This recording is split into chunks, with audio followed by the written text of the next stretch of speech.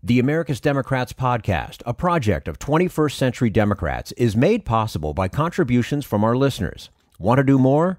Go to americasdemocrats.org and click Donate. And thank you for allowing us to be your voice. And if you enjoy the show, please share it with your friends on Facebook and Twitter, and leave us a review on your favorite podcast app. This is the America's Democrats podcast, the weekly podcast for stand-up Democrats. I'm your host, Jim Cuddy. This week, an extended conversation with Robert Kutner about his new book, The Stakes, 2020 and the Survival of American Democracy. And Bill Press talks with David Fahrenthold of The Washington Post about President Trump's history of profiting off his presidency. Had enough of Fox News, the House Freedom Caucus, and Donald Trump? If you want the facts that you won't get from them or from the fake news sites of the alt-right, then stay tuned. Our sponsor, 21st Century Democrats, works hard to get everyday Democrats involved in returning our party to its roots and to success at the ballot box. Sit back and listen, then stand up and fight. And follow 21st Century Democrats on Facebook for all the latest progressive news. We're glad you can join us. In his latest book, Robert Kuttner makes the case that Donald Trump has brought American democracy perilously close to the brink, and that it will only get worse if he wins a second term. He argues for a revival of New Deal-era populism to bring us back from the edge and begin to repair the damage. And we say hello to Robert Kuttner, most recently the author of The Stakes, 2020 and the Survival of American Democracy, and the co-founder and co-editor of The American Prospect. He's also the author of 12 books on the interplay of politics and economics, and holds the Ida and Meyer Kirsten Chair at Brandeis University. Bob Kuttner, thank you so much for joining us today on the America's Democrats podcast. Well, thanks very much for having me. Appreciate the chance to talk to your listeners. Well, certainly our pleasure. You know, as the title of this new book makes clear, this next election is about nothing less than the survival of democracy. How has Donald Trump been able to erode what we often call the guardrails of democracy?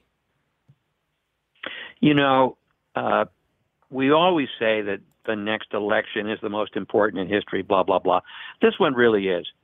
Because I think if you look at what Trump has done in his first 2.5 years, if you give him 4 more years, we will be like one of those countries that has the forms of democracy, but no substance. So, I mean, for starters, and this is stating the obvious, Trump has tried to govern by decree. He has complete contempt for the rule of law. He tries to govern like a dictator. And happily, enough of American democracy has managed to survive that he has been stymied at least some of the time. Why was American democracy weakened? I think for several different reasons. One, I think there are some trends that have nothing to do with politics per se that weaken democracy. Television, followed by social media, crowded out real civic activity. That's one problem. Secondly, I think presidents of both parties expanded executive power, getting Congress to pass laws, giving them emergency powers that were just waiting to be abused by Donald Trump. And why did that happen? Well, first of all, you had World War II as a wartime emergency. Then you had the Cold War expanding the powers of executives, expanding the power of government to spy on Americans. That was intensified by 9/11 and the Patriot Act. So we have a very strong executive of the sort that alarmed the founding fathers, that was waiting for a president to really abuse it. W had abused it to some extent. Obama pulled back a little bit, and then Trump doubled down on all the opportunities for abuse. But then you have a whole other strand of purely partisan abuse, beginning with Gingrich. I mean, Newt Gingrich, when he was Speaker in the 1990s, decided that he was just going to do everything he possibly could to make it impossible for Bill Clinton to accomplish anything. And then Mitch McConnell, when he became Senate Majority Leader, doubled down on Gingrich's playbook. So the Republicans, I think, have been very contemptuous of democracy. And the really sad thing is that even though going into the 2016 election, almost the entire Republican Party felt that Trump was dangerous, felt that he was unsuitable to be president. Once he got elected, Republicans in Congress who did not like Trump very much, who were wary of Trump, were very happy to become his enablers, and he became their enablers. And so you have the really appalling spectacle of one of America's two parties being willing to give up democracy in order to get the substantive policies and ideologies that it wants. So that's where we are with American democracy. The good news here is that if you look at the 2018 midterm, where Democrats in the House flipped 43 seats that had been held by Republicans, many of them deep in Trump country, that shows you that enough of democracy is still alive and well. I have a chapter in my book, The Stakes, called Suppression Meets Mobilization. Despite gerrymandering, despite all kinds of techniques of voter suppression, ranging from closing polling places to extreme gerrymandering to purges of voter rolls, all for partisan or racist purposes, the Democrats could still flip 43 seats.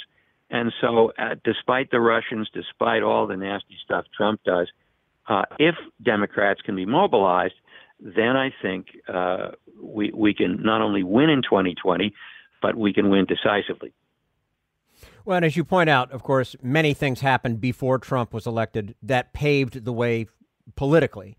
But as you also make it clear, that has a great deal to do with economics. So what's the economic story we need to understand if we're to understand how we got to Donald Trump's election? Yes, and that's the other really important, maybe even more important part of the book. My basic point is that for 40 years, both parties, the Republicans worse than the Democrats, but the Democrats badly enough so that their credibility was impaired, both parties ignored the plight of ordinary working families at a time when the rules of the economy were being turned against regular working people. And it's no accident that in the 30 years after World War II, when the economy was really delivering for ordinary working people, you know, there was no appeal for ultra-nationalists or neo-fascists, and there was a lot of confidence in government, and that's because government was delivering. It's not accidental that in country after country, the far right has made gains at a time when the economy stopped delivering for regular people. Now, why did it stop delivering? Has nothing to do with technology, has nothing to do with globalization. It has everything to do with the rules being rigged on behalf of bankers and Wall Street hedge funds and private equity companies and all the good people who brought us the collapse of 2008. And unfortunately, as a lifelong Democrat, it really pains me to say this, but the Democrats, particularly the presidential wing of the party, Bill Clinton being the worst offender, the Democrats were enablers of this as much as the Republicans. And Hillary Clinton in 2016 really paid the price of Bill Clinton's sins in more ways than one. So that when Hillary Clinton in 2016 is wearing identity on her sleeve while she is taking $500,000 speaking fees from Wall Street, voters in the heartland just throw up their hands, or maybe they just throw up, and they say, let's just get somebody else in here who promises to blow it all up. It could hardly be worse. Maybe this crazy guy will make it better. And I think the pent-up economic frustrations, look at life from the point of view of a 30-year-old trying to get a foot in the middle class. Housing is unaffordable. Regular payroll jobs are turning into gig jobs. You're either without employer-provided health insurance, or if you have it, you're locked into a job that maybe you don't like. If you want to get a college degree, you are risking having a lifetime of debt. And the economy really is lousy for ordinary people, has been getting lousier for 20 or 30 years. And I think the opening for Democrats this time is that even though Trump talked a good game, and even though the economy is not too bad on average, none of those fundamentals have changed for ordinary people. Housing is still unaffordable. Too much of the economic growth is concentrated in a handful of metro areas. Reliable payroll jobs are getting more scarce, not more plentiful. Wages are basically static. Employer-provided health insurance is getting harder to come by. Pensions are getting harder to come by, et cetera. So I think Democrats, with a kind of Roosevelt-style appeal to regular people, could win big. And I think the other really important reason to lead with progressive economics is that Democrats are at risk of being divided along lines of race and ethnicity. The one thing that unites working people of all races is the feeling that the economy is not delivering for them. So if you lead with the economy, you stand a much better chance of bridging over these potentially disabling schisms of race. We're speaking with Bob Kuttner, author of The Stakes, 2020 and the Survival of American Democracy. Bob, something else that you describe are some of the cultural shifts, and you started to touch on this in the beginning, but the cultural shifts that are weakening civic engagement and how they erode democracy. So what are some of the most significant shifts? Well, I look at my parents' generation and to some extent my generation. You know, there was a time when Americans did not watch so much television, did not get so hooked on social media, and people had more time to participate in the humble activities of basic democracy, going to zoning commission hearings, participating in the local PTA, all of the things that Alexis de Tocqueville, when he visited the United States in the 1830s, celebrated about the United States. People were not just committed to democracy in the sense of voting once every 2 years or voting once every 4 years, but they really participated. There's a sociologist at Harvard named Theda Skocpol who did some renowned research showing that 100 years ago, there were 53 national organizations that had dues-paying members, more than 1 million members each, people who went to meetings and elected delegates to state organizations, who in turn elected delegates to national organizations. These were schoolhouses for democracy. They're all gone. I mean, if you look at what passes for organizations today, with a handful of exceptions, they're letterhead organizations that are basically run by Washington staff, and you become a, quote, member by sending in a check. Now, one exception to this on the liberal side is the labor movement, where people still go to meetings and people still, really participate on the political right. An exception is the NRA. But for the most part, that sort of civic activity is much, much weaker. And I think a strong democracy is not just built on elections every few years, but it's built on day in and day out civic engagement.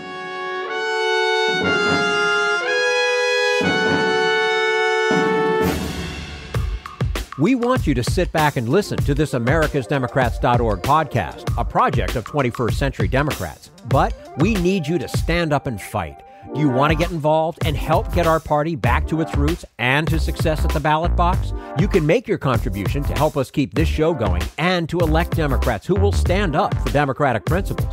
Go to americasdemocrats.org and click on Donate at the top of the page. This Social Security measure, I believe that we must pass legislation to provide medical care. This is our tradition. When our grandparents came to America, it was the Democratic Party which said, welcome. It was the Democratic Party, the party of Roosevelt and Truman and Kennedy and others, who said that America belonged to all its people, not just a handful of the rich or a few giant corporations. That's why great leaders like FDR fought so hard for Social Security, and why JFK stood up to the insurance companies and their Republican allies to get Medicare. It's not just one thing, or one time, in one place. It's about a whole history of standing up to the Republicans and saying someone has to be on the side of regular working people in America, whether it's defending Social Security or just the way your loved ones are treated on the job. That's what the Democratic Party is all about. And that's why this message has been brought to you by the Democratic Party. Working people like you and me. Paid for by 21st Century Democrats. Not authorized by any candidate or candidates committee. This is the America's Democrats podcast, the weekly podcast for stand-up Democrats. We're talking with Robert Kuttner, author of The Stakes, 2020 and the Survival of American Democracy. Coming up next, pocketbook populism and the path to American renewal, as we continue our conversation with Robert Kuttner. But first, we turn to Jim Hightower, America's #1 populist, for his common sense commentary. When did we the people vote to outlaw peaceful public protest against corporate profiteers who are running roughshod over our values, livelihoods, environment, and, well, our lives? Answer: never. Yet behind our backs, for-sale state lawmakers are passing corporate-written laws that criminalize our protests against their greed, assessing inordinate jail time and exorbitant fines for the vague offense of interrupting or interfering with corporate operations and infrastructure. Last year, the secretive American Legislative Exchange Council, a corporate finance front group, wrote a model bill called the Critical Infrastructure Protection Act to sledgehammer peaceful protesters of corporate wrongdoing. Virtually identical versions of Alec's bill were then introduced in 22 state legislatures, and 9 have already been enacted in Indiana, Iowa, Louisiana, Missouri, North Dakota, Oklahoma, South Dakota, Tennessee, and Texas.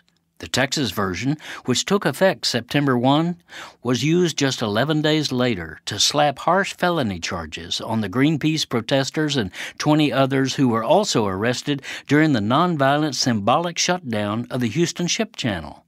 It was lobbied through the legislature by Chevron, Dow, Exxon, Koch Industries, Shell, and other giants. Then it was signed by Governor Greg Abbott, whose top industrial donor group is, surprise, oil and gas, which pumped more than $10 million into his 2018 election campaign. This is Jim Hightower saying these autocrats say they just want to stop violence and vandalism, but Greenpeace protesters committed neither. The real intent of these laws is to penalize legitimate protest. To help fight this blatant suppression, go to Polluter Watch at polluterwatch.org. Need an antidote to the progressive blues? Want some good news about how grassroots folks are rebelling against the corporate powers and winning? Well, here's an easy-to-swallow pill for you, the Hightower Lowdown. Hightower's monthly newsletter will give you the lowdown, even as it lifts you up. It's 4 pages a month, jam-packed with facts you can use, actions you can take, and Jim's own Texas humor, all for only $15 a year. To become a lowdowner, go to hightowerlowdown.org.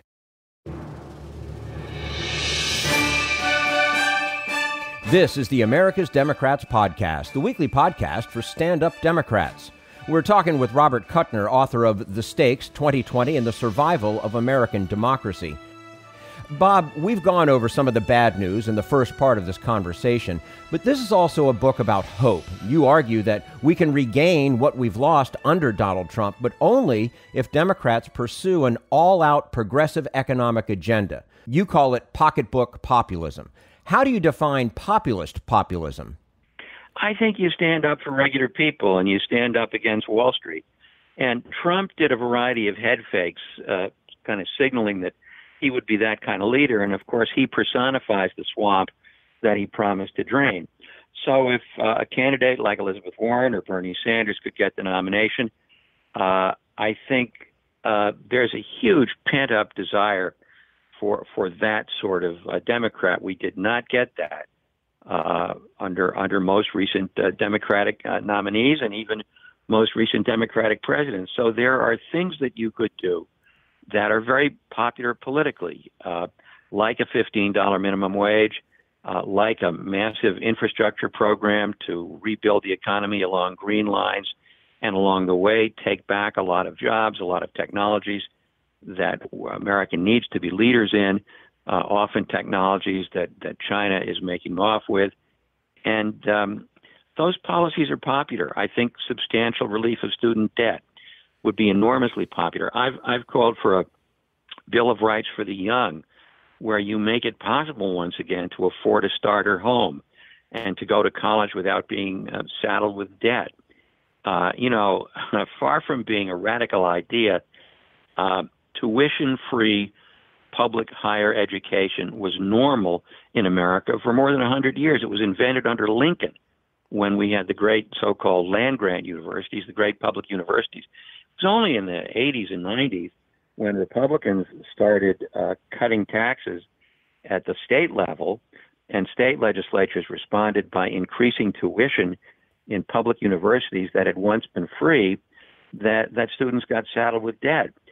So these are not far out things. These are very popular things. And that's what I mean by pocketbook populism. Mm-hmm. Yeah, and you mentioned the college. College, as you say, college became a business in the 80s. And it's only getting worse. And the thing about that, too, is that all these people that are coming up now, they don't know anything else. And so now you have to convince them that, it doesn't have to be this way. That's the point. It doesn't have to be this way. And it's so easy to blame technology. It's so easy to blame everything but the fact that the people who are in charge have rigged the rules in favor of Wall Street against ordinary working people. I mean, that was the case in the 1920s.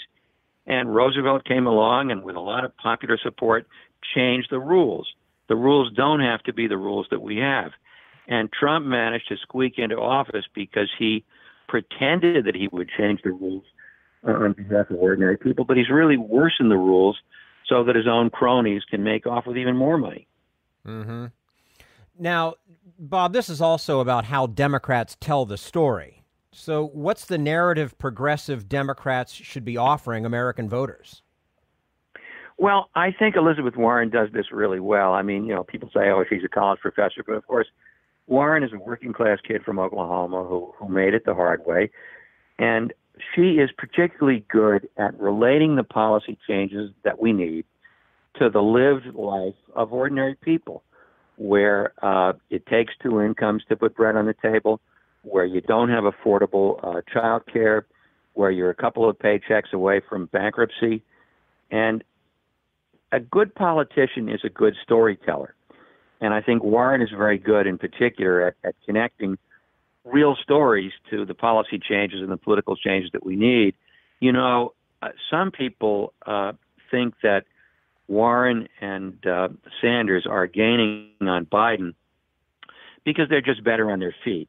And Biden is maybe past his pull date. I think that's only partly true. I think Warren and Sanders are gaining on Biden because they have a much, much more compelling story to tell. And when Biden says, Trump was a kind of an anomaly and all we need to do is bring the country back to normal, normal isn't good enough. Normal is what gave us Donald Trump. We need a very different kind of normal.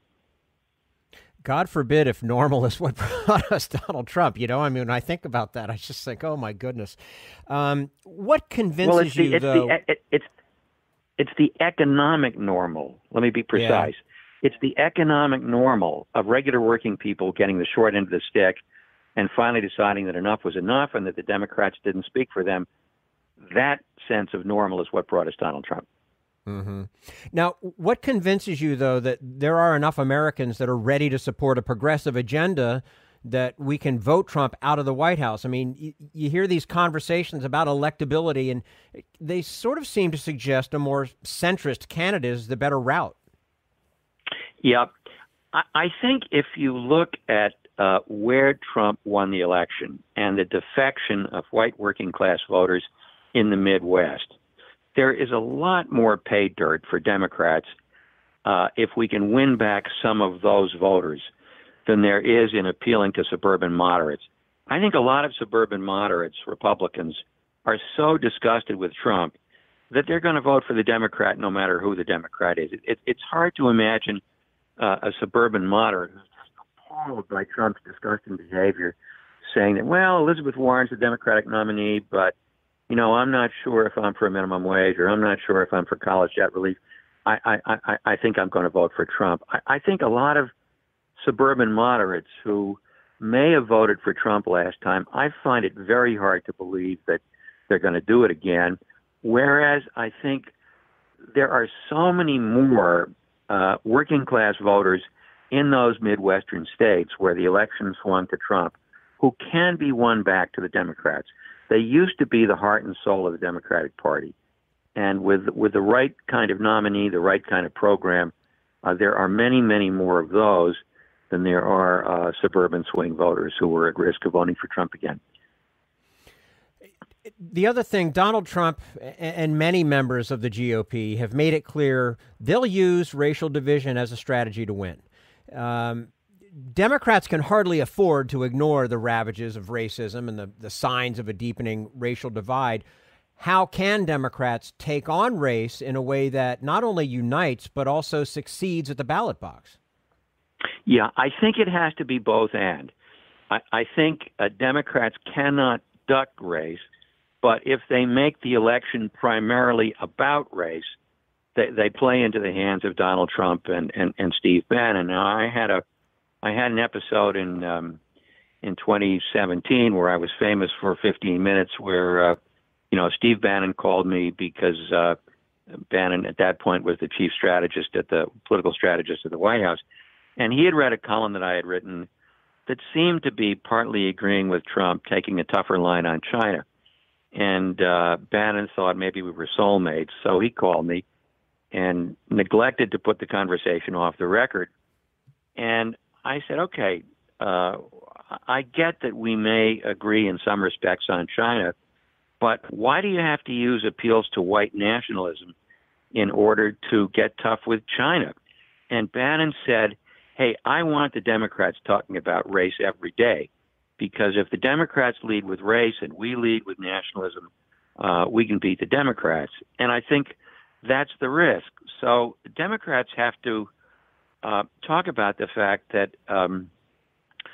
white voters and black voters are both being hurt by the economy, that white voters and black voters have a great deal in common, that some of the economic predations, particularly the subprime collapse, hurt blacks with special force, but they hurt ordinary working people of all races. And so if you can create some unity, if you can bridge over splits of race, then it makes it harder for Trump to make the election about race. So go back to talking about your pocketbook populism. Well, exactly. Right? In other words, yeah. Sure. And if you think about what unites white people and black people, if you have a stronger trade union movement, that's good for working people. It's disproportionately good for black people. If you have a higher minimum wage, that's good for working people, but more black people are earning less than minimum wage. If you have comprehensive daycare, that's good for everybody, but black families are particularly disadvantaged by the absence of affordable daycare, and a lot of the people who work in daycare at really crummy wages happen to be African American. And same deal with health care. Working people are at risk of not having sufficient health care. Black working people are even more at risk. And so that's Medicare. I mean, if you're 64 and a half years old, you're more likely to have no decent health insurance if you're African American. When you hit 65 and become Medicare eligible, everybody basically gets treated alike. So this is how you build commonality. It's how you build transracial coalition. It's how you remind black voters and white voters that the bad guy is not each other, that the bad guy are the people at the very, very top, enabled by Donald Trump and the Republicans, who are making off with far too much of the pie. The name of the book, The Stakes, 2020 and the Survival of American Democracy. Bob Kuttner joining us today on the America's Democrats podcast. Bob, thank you so much for your time. We do look forward to having you back again with us soon. Thanks. Thanks so much for having me. You're Bye-bye. quite welcome. And this is the America's Democrats podcast, the weekly podcast for stand-up Democrats.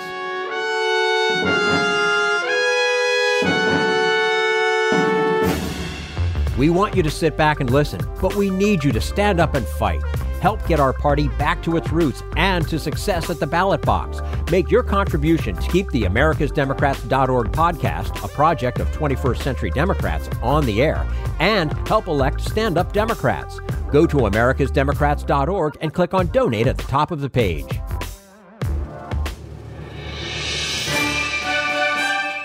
This is the America's Democrats podcast, the weekly podcast for stand-up Democrats. And now, what we need to know about Trump's money. Bill Press talks with Pulitzer Prize-winning journalist David Fahrenthold of The Washington Post. David, it's good to see you. Thank you. Good to be here. So, I looked at your website. I looked you up in Google, and it says that you are here at The Washington Post and that your beat is the Trump Organization. Okay, That's right. I'm a member of the White House Correspondents Association. My beat is the Trump presidency. Is there any difference between the Trump presidency and the Trump organization, and how can you tell? Well, yes, there is a difference, but the difference is getting smaller every day. So we've spent the last couple of years trying to write about this business, this sort of unusual real estate hotel business that Trump owns, and how it's interacting with the presidency. And for a long time, the main way it was interacting was that Trump was hurting his own brand. He was driving away customers that used to fill his hotels and causing revenue to go down. Lately, he seems to have been helping the brand by becoming his own best customer and by having his officials go and stay at his hotels. So that's been a change in the beat that the Trump administration and its top officials are some of his best customers. So that the two are getting closer together. Is his mission as president to promote his own brand and line his own pockets? I wouldn't say that is his only mission, but certainly he has used the presidency to benefit his brand at every turn. He's visited Mar-a-Lago, he's visited Bedminster, he's visited 2 overseas golf courses, he's talked about his properties all the time. He's talked about holding the G7 at his property in Doral property outside Miami. So, when he won the presidency, one of the basic promises he made was, I will be totally separate from my business. I'm going to own it, but I'm not going to interfere with it. I'm not, my only thought is the American people. And we've seen that promise basically wither away to where now he talks about his properties all the time and seems willing to use the presidency to promote them. Well, it got off to a false start, correct? Because he did not divest, as other presidents have done, or president-elects, I guess, and he did not put his businesses in blind trust. He just said he was going to keep an arm's length away from them. That's right. And his sons would run them. He's not done that. Well, he didn't do what others have done. He didn't do what others have done, and he continues to own his businesses. What he said about how he would not run them day to day, and he would hand over business, leadership to his sons. I think day to day, yes, Eric Trump is the one running the Trump organization. But what I don't know is how often Donald Trump has any input in what happens with the Trump organization. What kind of decisions he's consulted on, if any. I don't have a great deal of confidence that there's no contact there, but I don't know what the contact is. So in 2000, one of the first times that he contemplated running for president, Donald Trump told Fortune magazine, quote, "It's very possible that I could be the first presidential candidate to run and make money on it." Bingo. Well, I haven't seen any evidence that he's made money off the presidency. Certainly campaigning is very good for the Trump business because he's used the Trump campaign to put money into a variety of his businesses. He rents office space from himself at Trump Tower, even though he has a campaign headquarters in Virginia. He has used his businesses for as staging grounds for a number of his very expensive campaign events. So he's taken campaign money and put that into his property. So campaigning certainly has been a good moneymaker for Trump.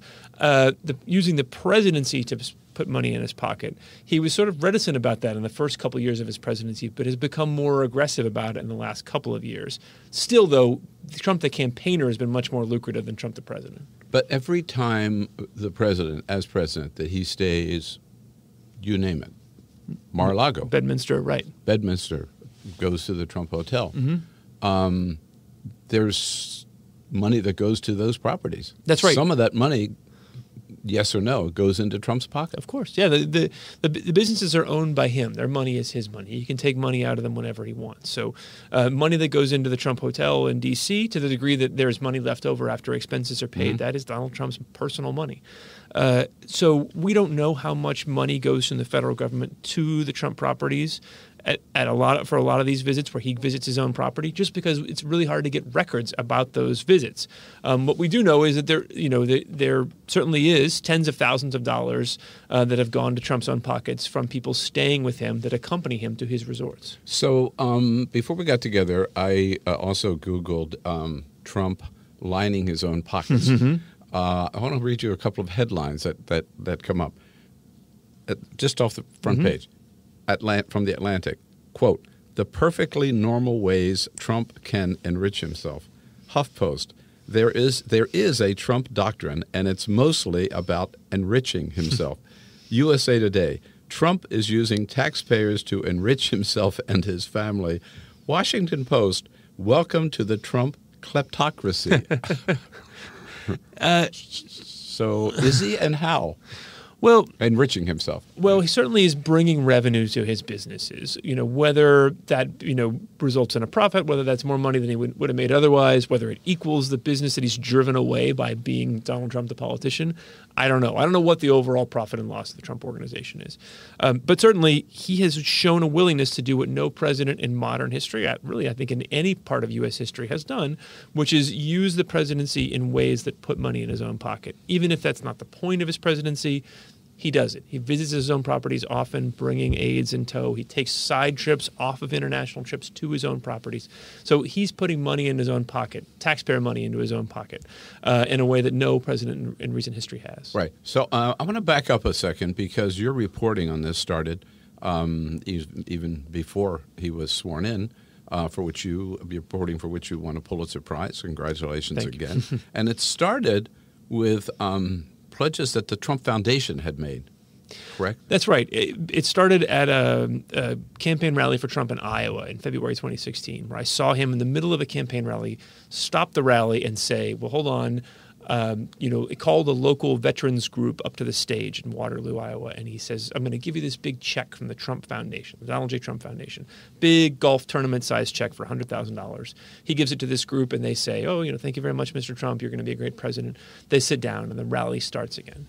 Now, you don't see that very often. I had never seen that happen in a political rally. And the reason is because it's illegal to mix nonprofit with presidential campaigns. The law specifically prohibits that. That's why people don't do it. And so that got me interested in what is the Donald J. Trump Foundation? Where does its money come from? Why does he have all this money? And in that case, it turned out that he had money because he'd gotten other people to put money in the Trump Foundation. It turned out to be kind of the MO of the Trump Foundation, that he had gotten other people to donate money for veterans to his foundation. Now he was giving it away from on stage with his name attached, so it seemed like a donation from him. And that got me interested in, what is this foundation? How does it work? Where does its money come from? And that became a series of stories that lasted for basically all of 2016. And so did he give that money to the Veterans Organization? Well, it took a while, and it took some coverage of him to before he did it. One sort of telling episode was, out of this, he said he'd raised $6 million for veterans. And of that, $1 million was going to come out of his own pocket. It was his own money. And so we couldn't figure out – we spent all this time trying to basically prove him right, to prove that he had given away the money that he said he gave away. And I couldn't find any evidence that he had. I looked all over and couldn't find any evidence that he'd given this money away. So finally, Corey Lewandowski, it was back in the news now, called me. He was Trump's campaign manager then. And he said, well, I can tell you Mr. Trump has given away all $1 million to veterans groups, but I can't tell you when he gave it away or in what amounts or when, anything else. It's all secret. Or to what organizations. Yeah, can't tell you who got it. It's all secret. And obviously you can't take that. That's not the end of the story, right? It doesn't matter who's saying that, right? Any kind of politician says, I gave away $1 million to extremely worthy causes, but I won't tell you what they are. Leave me alone. It's all a secret. You can't let that be the end of the story. So we spent a lot of time searching for evidence that Trump had given away that $1 million, looking for anybody who'd gotten even $1 of it and couldn't find it. And the reason was because Trump hadn't given it away. What Lewandowski had said was completely untrue. Trump called us back a couple days later and said, okay, fine, now I gave the money away. And he gave it sort of all in one fell swoop to a charity run by a friend of his. After that, we thought, okay, well, this guy, under the brightest spotlight we have in American journalism, which is the coverage of a major party's presidential nominee, was apparently tried to get out of giving a donation to veterans, the most honored group in our society. Tried to say he'd done it when he really hadn't done it. So what was he doing before? How was he using his charity before right now when the spotlight was not as bright?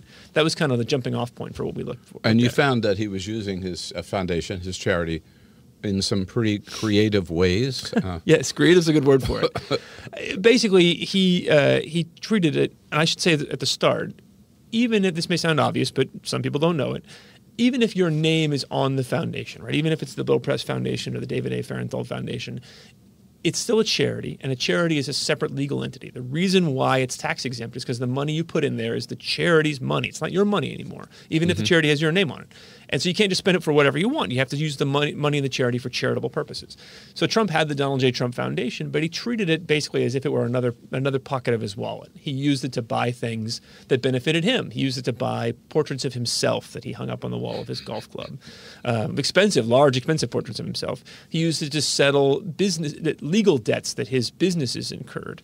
He used it for all kinds of things that charity money was not supposed to be used for. What happened to the foundation? In 2018, it was sued by the New York Attorney General for what the AG called persistently illegal conduct. That case is still ongoing, but the charity has been effectively shut down. Right. So you are still on a daily basis looking into the Trump Organization, correct? That's right. In doing so, why do you ask people to break the law? So I should explain. Yes, David go ahead. Fahrenthold has been accused by Eric Trump of asking employees of the Trump Organization to break the law. Take it from there. So Eric was responding to something that I've sent out to a number of members of his company. One of the things you do if you're as a reporter and you're covering the Trump Organization, or you cover the Democratic National Committee, you cover the Washington Redskins, you need sources within the organizations you cover. And that means reaching out to a lot of people who know the things you want to know, but you don't know them. And so what I was doing in this case was typical of that kind of reporting. It just happened to be on the Trump Organization in this case, where I sent out emails to all these, lots and lots and lots of members of the Trump Organization, employees, ex-employees, saying, here I am, basically. I cover the Trump Organization. I want to know about this company. You know it better than I do. If you want to call me, here's how to reach me. If you have documents you want to send me, here's how to send them to me. So it's basically kind of an open-ended contact. I want these people to know where I am. If there's ever anything they think I ought to know, good or bad, here's where I am. Eric, you didn't threaten them. No, I mean, with what? What could I threaten them with? You didn't promise them a big check if they gave you information. I can't do that. No. No, I mean, I've seen a copy of the email. Yes. Said, this is me. If you have anything you want to talk about, here's my contact information. So, then I want people to think they can send me good things, bad things, whatever they think that they see in their life as a Trump Organization employee that's newsworthy, the public ought to know about. Here I am. So Eric says, well, this is breaking the law. And I guess because he thinks that I'm encouraging people to steal documents that they're not, legally they're not supposed to give out. I'm not asking anything like that. I just want people to know, here I am. If you think you have something of any kind that I ought to see, reach out to me. Right. Let's talk about now coming forward today, because there have been some, you mentioned, we know the president regularly visits his properties. Yes. You may have a more up-to-date number. Well, the most recent I saw, NBC News reported at the end of April, so already 2 or 3 months ago, that out of 963 days of his presidency to that point, he had spent 297 days at his properties. That sounds right. So it's close to the count we're keeping. I mean, he goes there often on weekends. He goes to Bedminster for a week or two in the summer. He goes to Mar-a-Lago for on weekends. If he goes to Mar-a-Lago, what's it cost taxpayers? Well, from what we know, which is I think not up to date, because it takes so long to get information about this sort of thing out of the government. Each one of those trips, the ones we've looked at have been from early 2017, tens of thousands of dollars and that's just what taxpayers pay Trump. In terms of what does it cost taxpayers to pay for everything else, the security, the overtime. I've seen $1 million estimate. Is that out hundreds of thousands of dollars. I mean, you think about all the different boats and police officers and Secret Service agents and golf cart rentals and everything else it takes to protect a big open-ended place like Mar-a-Lago or Bedminster. Now, we should say presidents always, have the right to go off and, find seclusion. Other presidents have gone to Camp David, or Bush went to his ranch in Crawford. What's different about Trump is two things. One, the degree to which he goes to places that benefit him, where there's a commercial interest in advertising that the president will be at this place. He's selling memberships to all of these places and selling tickets. Sterling, Bedminster, Mar-a-Lago. Yeah, all those places Doral. are places where you can buy memberships, or you can, pay to come stay in a room. And so he's using the presidency to sort of advertise a place that brings him revenue. It's not just his home, it's a business. That's one thing. And then the other thing is the degree to which Trump chooses places that are, because that's where his clubs are located, in the middle of very difficult to police areas, right? He's not going to a ranch in the middle of nowhere in Texas. He's not going to Camp David. He's going to places that are difficult to protect because they weren't designed to be secluded retreats. They were designed to be clubs. So that raises the cost of all these things. And again, to the extent that there are staff or security who have to stay in, not at a nearby hotel, but in that property, those rooms are not free. No, the taxpayers pay for those rooms. Taxpayers pay for those rooms, and again, part of that revenue goes to the president. I just came from downtown Washington, and right across the street, I happen to be from the Trump International Hotel. I don't know of any. One night, I know he went to a dinner at a private home, which was a fundraiser. I'm not sure he's ever gone out to dinner anywhere but the Trump Hotel. Not in If DC, he goes out in Washington, that's where he goes. That's right. Right. How much does he make on the Trump hotel? And we know also, because it's his hotel, people go there for a reason. Right, and you can be guaranteed, not guaranteed, but it raises your chances of running into him or one of his officials. There's a lot of Vice President Pence, AG Barr. A lot of these folks have been seen there. Raises the chances you're going to run into somebody connected to him if you're trying to lobby one of those folks, and it raises the chances that Trump himself will appear if you book a you book a place you book a ballroom. So the revenue of that hotel is about $52 million a year. I don't know what the profit is because we only see the revenue, not the costs. But certainly that's a place that brings in a lot of money to him, and where him going and his officials going potentially raises its attractiveness as a venue. Bill Press talking with David Fahrenthold of the Washington Post. If you'd like to hear the entire interview, visit BillPressShow.com. And that's all for the America's Democrats podcast. Thank you to all who made today's show possible, Robert Kuttner and the entire Bill Press team. And thank you for listening. If you liked what you heard, please get involved in our efforts to keep this show going and to elect Democrats who are bringing the party back to its roots. Go to americasdemocrats.org and click on Donate at the top of the page. And be sure to find 21st Century Democrats on Facebook and Twitter. And leave us a review on your favorite podcast app. For the America's Democrats podcast, I'm your host, Jim Cuddy. We want you to sit back and listen, but we need you to stand up and fight. Join us. Support the americasdemocrats.org podcast, a project of 21st Century Democrats, and help elect Democrats who will stand up for democratic principles with your contribution today. Go to americasdemocrats.org and click on Donate at the top of the page.